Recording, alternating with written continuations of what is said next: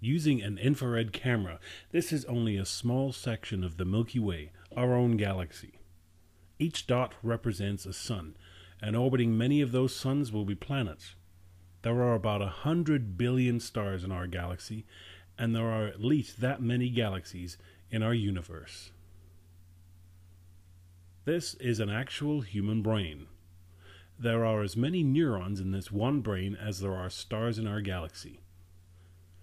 We have more than any other animal on Earth, and is the reason why we occupy the position we do relative to all other living creatures.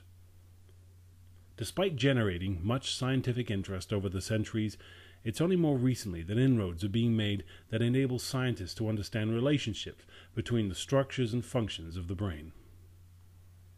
Its demands on our body are disproportionately high. Though 2% of the body's mass, it uses 20% of our body's oxygen. The brain needs more glucose than any other organ in the body. In the first part of our study of the brain, we shall look at the subdivisions of the brain. There are three basic regions. The hindbrain, which contains the cerebellum, which means little brain. It's where the unconscious coordination of posture and reflexes and body movement and fine motor skills occur.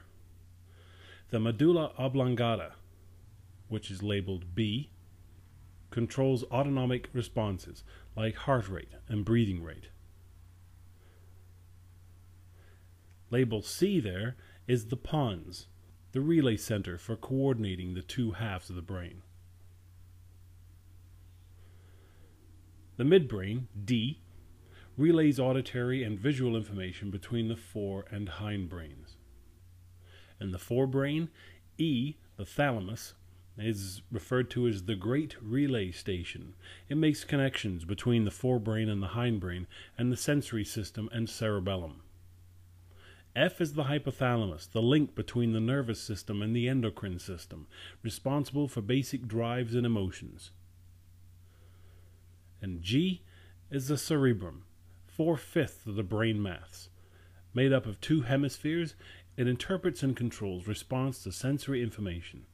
It has centers for intellect, memory, consciousness, and language. Let's have a look at the meninges. 3 layers of tough elastic tissue. Between the arachnoid and pia mater circulates the cerebrospinal fluid. The cerebrospinal fluid acts as a shock absorber by cushioning the brain, and it carries some nutrients and waste to and from the central nervous system. Cerebrospinal fluid can be used medically to transport dyes and medications. Interestingly, contrast dyes injected into the circulatory system changes all organs except for the brain. This is due to the blood-brain barrier. It works because the capillaries in the brain have tightly fused cells preventing the usual diffusion of materials across their walls. This limits the movement of undesirable substances into the brain. Non-lipids, like oxygen and glucose, require special transport mechanisms to move these important particles into the brain. Since like dissolves like, lipids have an easier time negotiating the lipid bilayer of the blood-brain barrier, and many pass through. Like caffeine, nicotine, alcohol, heroin. If you're going to develop drugs to treat brain disorders, they better be lipid soluble.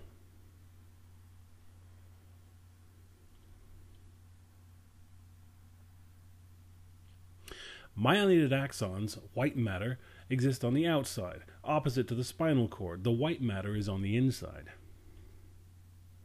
Unmyelinated axons, the gray matter, is on the outside, also known as the cerebral cortex.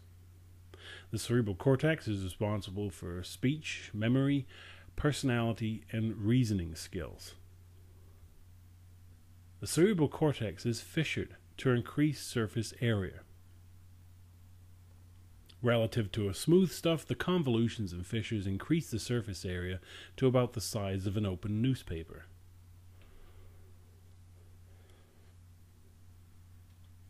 The hemispheres are separated by a bundle of white matter called the corpus callosum, which is labeled E in this picture, enabling the two halves of the brain to communicate.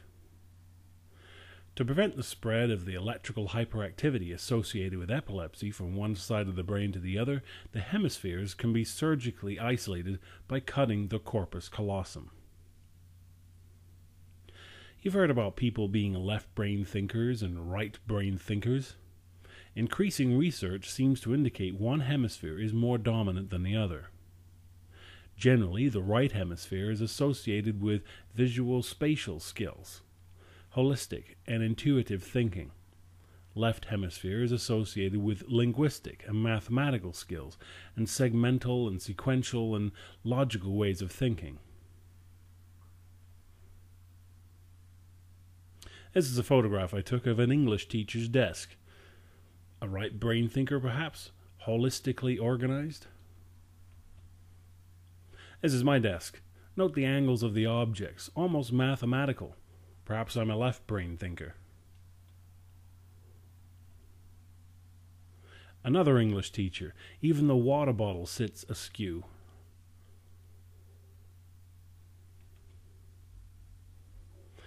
A math teacher's desk. Say no more. This slide demonstrates the Stroop effect. Try to say the actual colors rather than the words. Perhaps one side of the brain dominates word recognition and the other color recognition.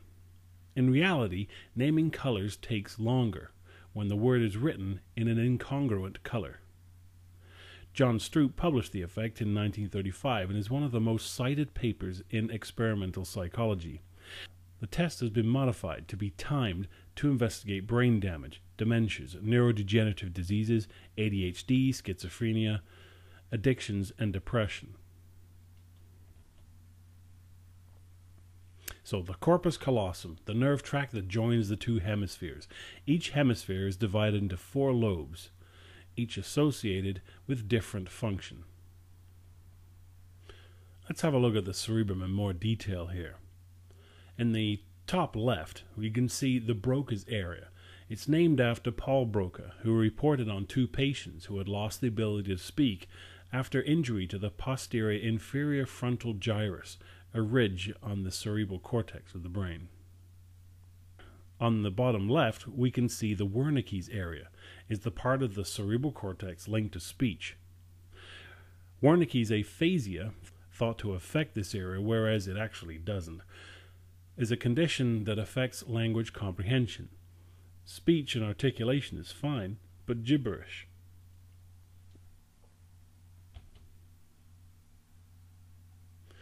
The occipital lobe receives and analyzes visual information. Stimulated by electricity, people can see lights. Injured, people can see things, but not recognize them. The temporal lobes is where visual and mainly auditory processing occurs. Understanding and recalling conversations is performed here. The parietal lobes receives and processes sensory information from the skin. The sizes of the areas of the parietal lobes devoted to sensory input is proportional to the numbers of sensory receptors in that area of the body. This model shows the areas of the body with their relative proportions of sensory receptors on the skin. Canadian Nobel Prize laureate Wilder Penfield performed many tests on conscious people's brains by electrically stimulating them. The patients are conscious because there's no pain receptors in the brain. One person thought he could hear music playing when Penfield probed an area of the cortex associated with memory sequences.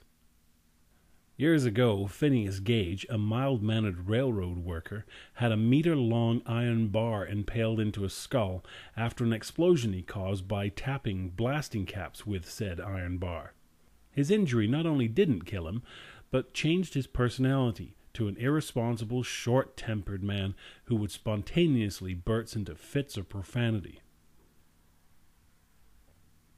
The frontal lobes are associated with reasoning, language, memory, personality, and voluntary motor function. Similar to the sensory areas of the parietal lobes, the proportion of motor areas devoted to a particular part of the body correlates to the degree of complexity of movement that body structure can make. This map of the motor cortex doesn't show the disproportionate amount of motor area devoted to certain body parts, while the stylized picture of the person does.